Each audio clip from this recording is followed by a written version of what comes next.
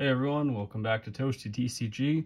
So recently I upgraded my Phantom Knight deck to incorporate the Adventure Engine, and it went really well tonight. I went 5-0 while testing for upcoming in-person regional events, and I just want to show you guys the deck profile that I played tonight and talk about some matchups, things like that. So to start off, I'm going to be going over the engines instead of going by monster, spell, trap. I think that's just a better format of presenting a deck profile. Let me know your opinions on that. So to start off is the Phantom Knight engine. There's 3 Torn Scales, very obvious choice. Card is amazing. It's an extender and a starter. Its effects are just really good, very good card.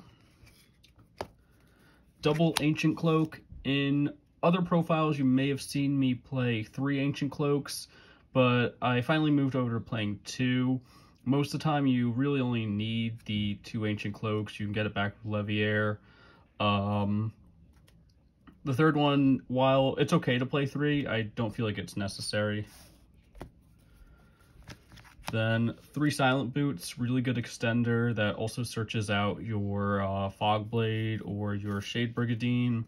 This card's really good.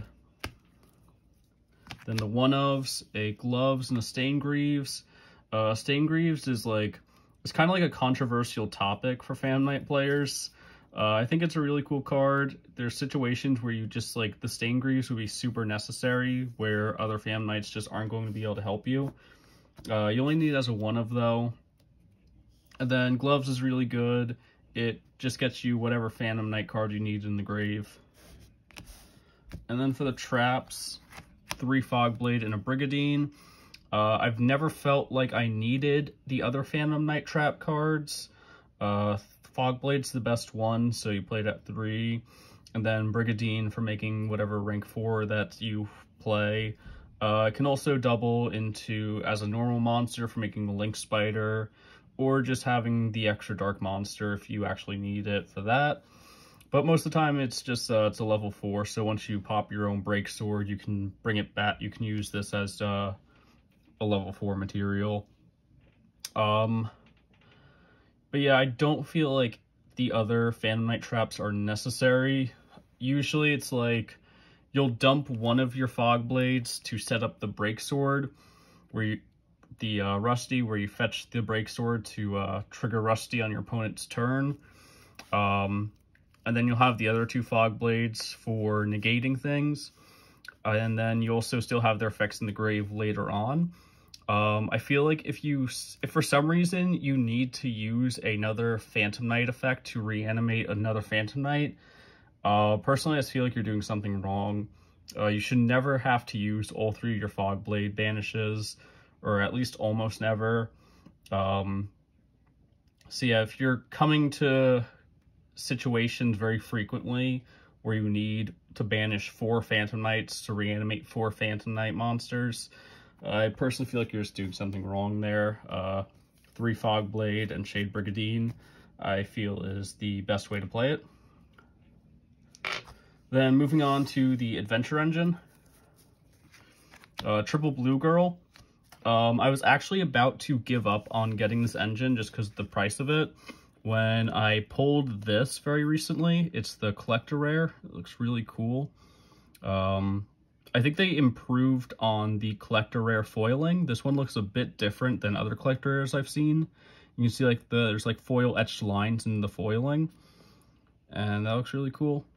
Back to the main topic, this card's really good.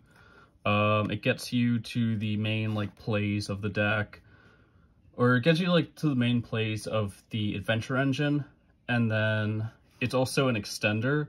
So if you open your Rite of Aramesia with Blue Girl, then you get your full adventure combo with Rite, and then Blue Girl is also an extender.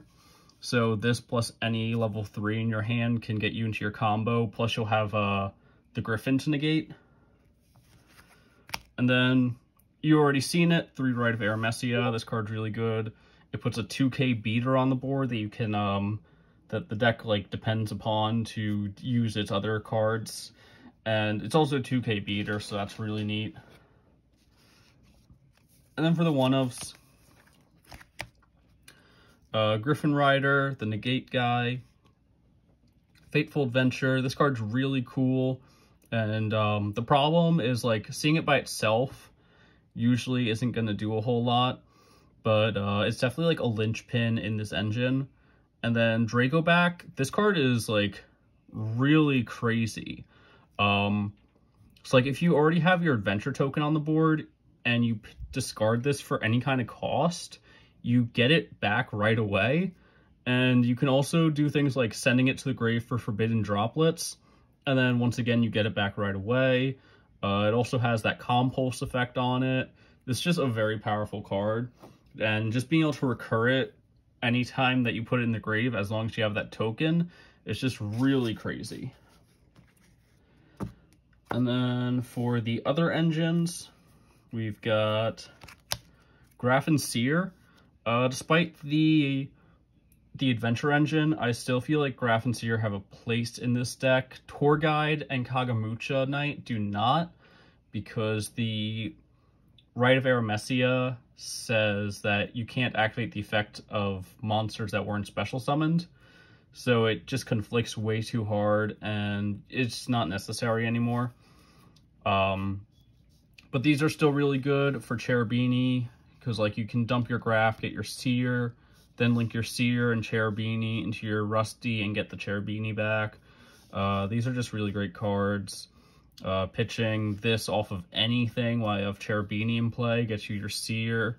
There's a lot of situations where you'll have that Graf in your hand, and like you can go Cherubini, send something else to like find your way into Torn Scales, and then Torn Scales can pitch the Graf, getting you something else that you need in your grave, triggering the Graf to get your Seer. It's a very powerful interaction.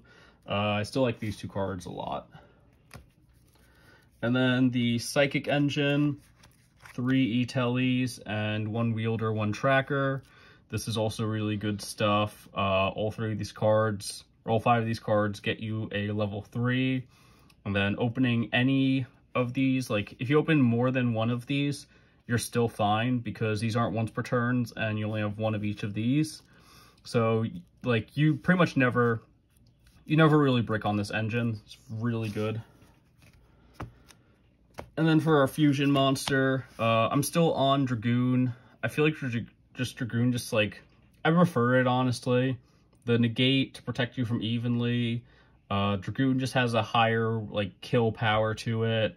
Being able to burn, it's just a very strong card. A lot of people have gone over to Destroyer Phoenix, and I'm not saying Destroyer Phoenix is wrong or bad. I'm just saying, like, I prefer this engine over the Destiny engine. I feel like Dragoon is a better card than Destroyer Phoenix, but the Destroyer Phoenix engine, I can admit, is better than the Red Eyes engine, because you don't really want to see any of these cards, whereas in the Destiny engine, you don't really care if you open your Fusion Destiny, because it's not nearly as restrictive as Red Eyes Fusion.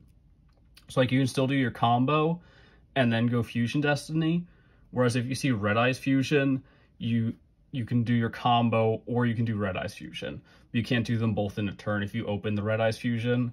So while I understand why people have been migrating to the Destiny engine, I still like the Red Eyes Fusion engine just because Dragoon is a really crazy card. Going to the hand traps.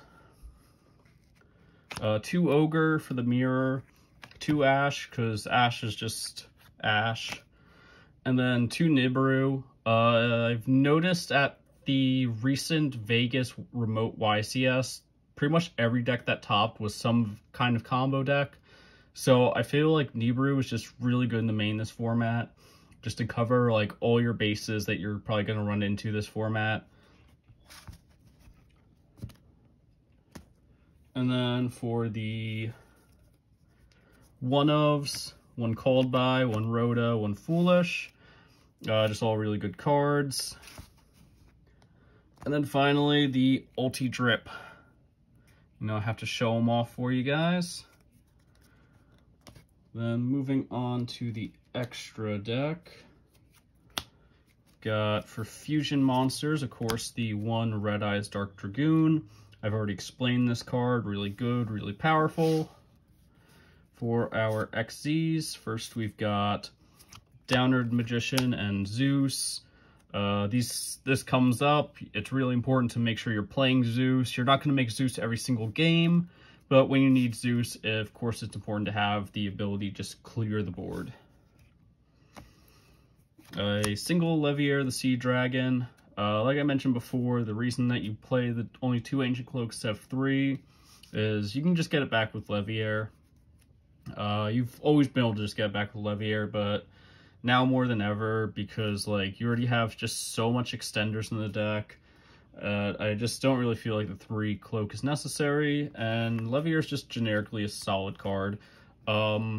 I actually used it today to play around a Dimension Shifter, where I had the blue girl, and I banished her out of my hand under Dimension Shifter, and they ashed it.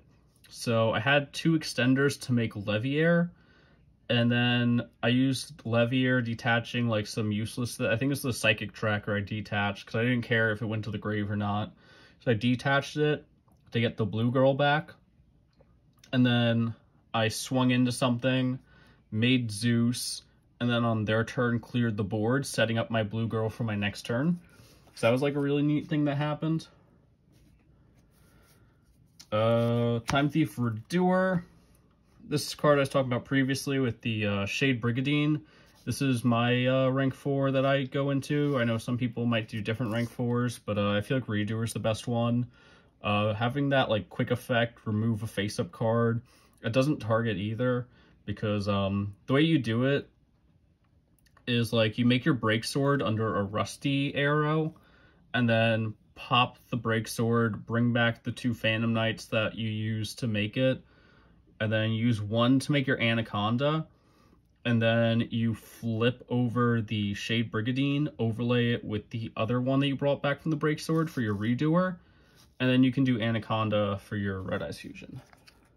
So like once this is made, it'll already have a trap attached to it, which is really, really cool.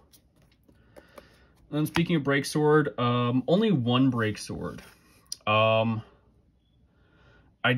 don't really feel the second one is necessary. A lot of games, I just don't make the second break sword. I've, like, in testing and playing today, I didn't really come up. I think there might have been 1 game where I was like, having the second break sword would be, like, decent, but it wasn't, like, it wasn't terrible not having that second break sword in that one, like, niche situation. So, I really only feel like I need to play 1, and that the second one just isn't really necessary. Onto the links, we've got the Dark Charmer. This card's really cool. Being able to just, like, steal stuff out of the opponent's grave, and it's very easy to make in this deck. So you can go like two dark monsters to make this, get something, and then you can like make a link 3. You can use this to make your Rusty or Unicorn, things like that. And then if it gets if your opponent kills it, then it gets a search. Then there's Rusty, very good card. You only really need 1. I don't think I've ever seen people play more than 1, even though like it went to 3 a while back, but no one really plays more than 1. It's a really powerful card, but you don't really need any more than 1.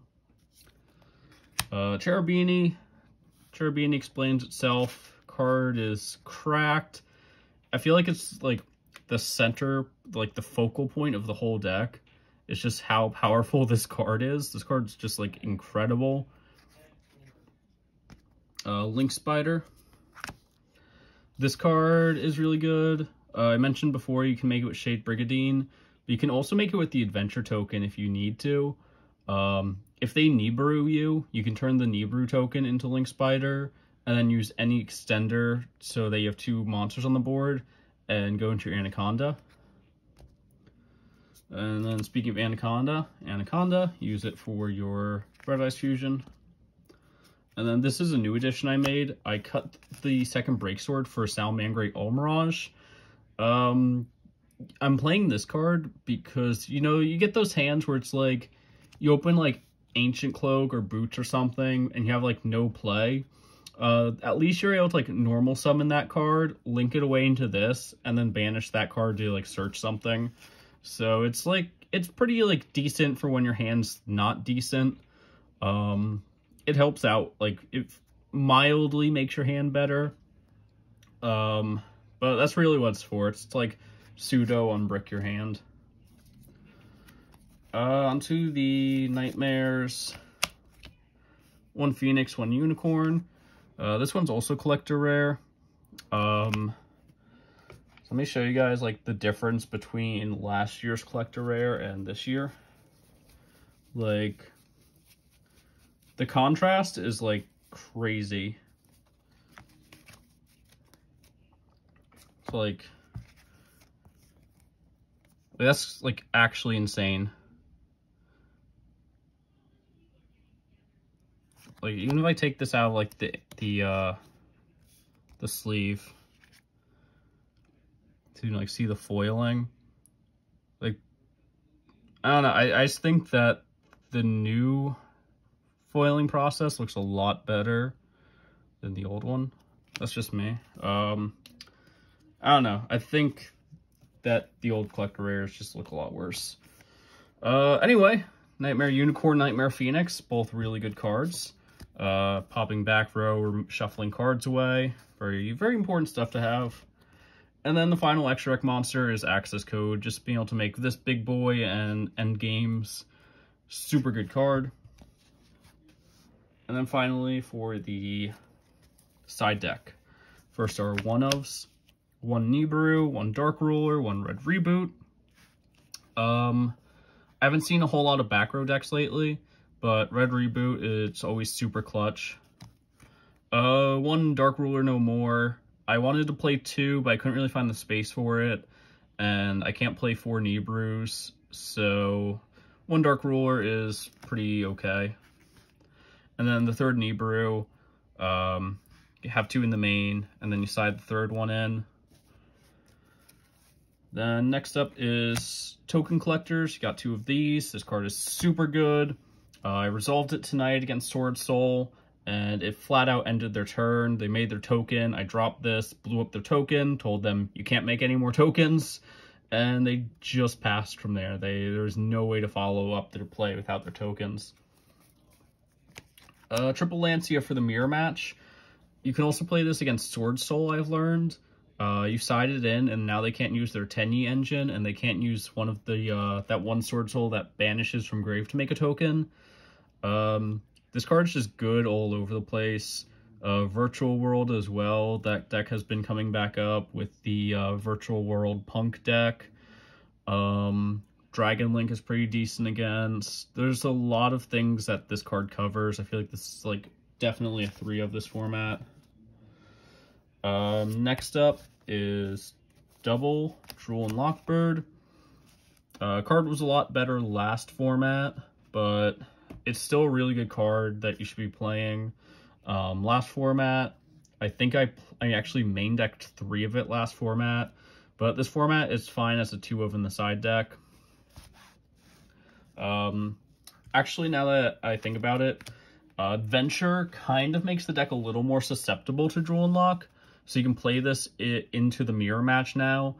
Like previously, it was really just Ancient Cloak and Boots that were doing searching.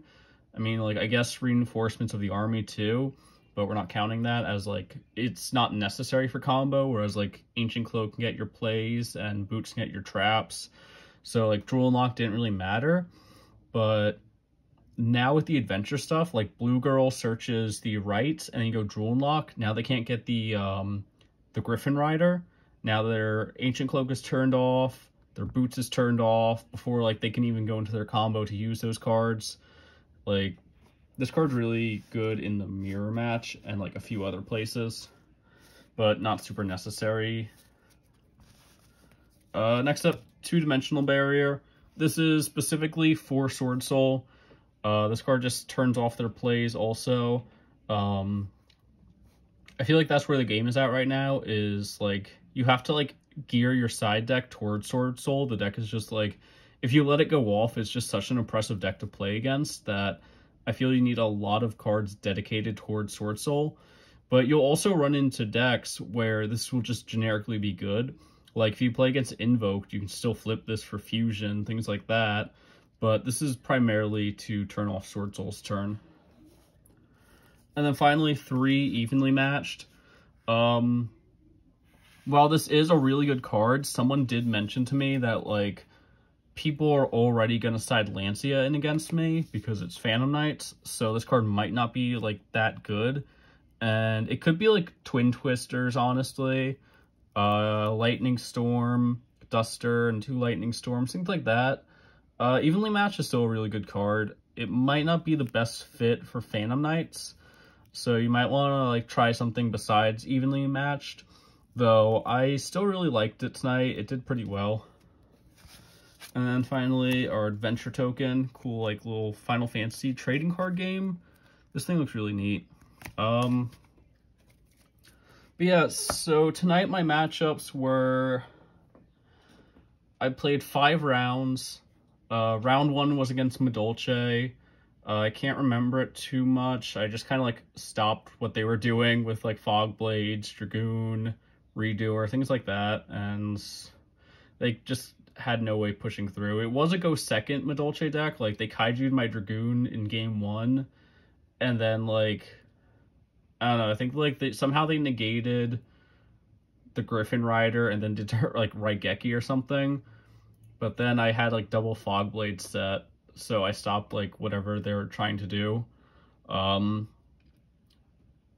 Game 2 was kind of... I just dropped the full combo and they didn't have all their board breaking cards, so I think they just lost that game pretty fast. Round 2 was against Sword Soul. A lot of the same thing. Like, I just made like my adventure board with the Phantom Knights, and they lost pretty much. They couldn't really do anything about like my board state. I think they went first both games too, so I had to play through some stuff. Like, but like game 2, I Nibiru'd them. They put out the material to make the Baron, and then once they put the material on board is when I Nibiru'd, and they kind of just passed their turn after that.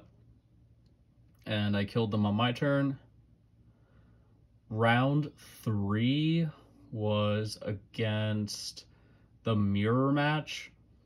The mirror match is like, personally I feel like it's very die roll. Me and my friend, we played three mirror matches in a row before the tournament, and then that's what I played in round 3. But yeah, round 3 is like super die roll. If the player going second doesn't open like an interaction, they're just guaranteed to lose to the board. Especially like, it's just very strong boards. Like in the case of the Destiny engine, they have Scythe Lock, whereas with the Dragoon version, you have 2 Omni Negates, the Redoer to like spin something, and then you also have your Fog Blade, bring it back to the zone that Rusty points to blow something up. I lost the die roll in that game, and then I think I had like Droplet or something to stop the Phoenix Enforcer. I forget how I turned it off. And then round 4 was another game against Sword Soul. I believe they couldn't really deal with Dragoon. They had this like the new Sword Soul synchro that like it banishes on summon, but that didn't really matter because I could just chain Dragoon to negate destroy, and then use Dragoon to blow up their other 2 monsters and swing a 4,000 attack into them for game. And then in top 4, I played against Evil Twin. I tried to Nibiru them twice, and both times they had a crossout designator for it. But I stopped I stopped the Trouble Sunny with Called By to the Grave, so that was like really powerful in game 1. And then after hitting it with Called Bys, it'll just pop off. Game 2, he crossed out my Nibru again, but so I went to my turn after he went first in game 2. I went to my turn. I tried to play Phantom Knights, but he had Drool unlock for the adventures, and he had Lancia for the Phantom Knights, so I could really just do the best I could. It was very hard to work with anything there. And then when he tried to kill me, I still had the Nibru in my hand, so I cleared his board and killed him on my next turn. And then me and the friend that I played the mirror match with, we decided to split top 2. We could have played out the 6th round, but we didn't. So that is how my tournament went tonight. Went really good. I'm going to be playing a lot now that there's in-person events coming up. I'm really looking forward to that. Probably going to be going to the alternate reality event in Philly at the end of March.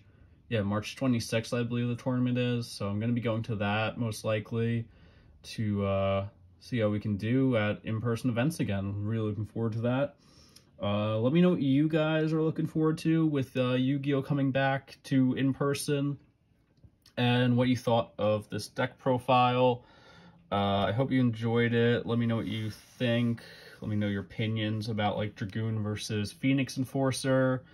And with that said, guys, this is Toasty TCG signing out.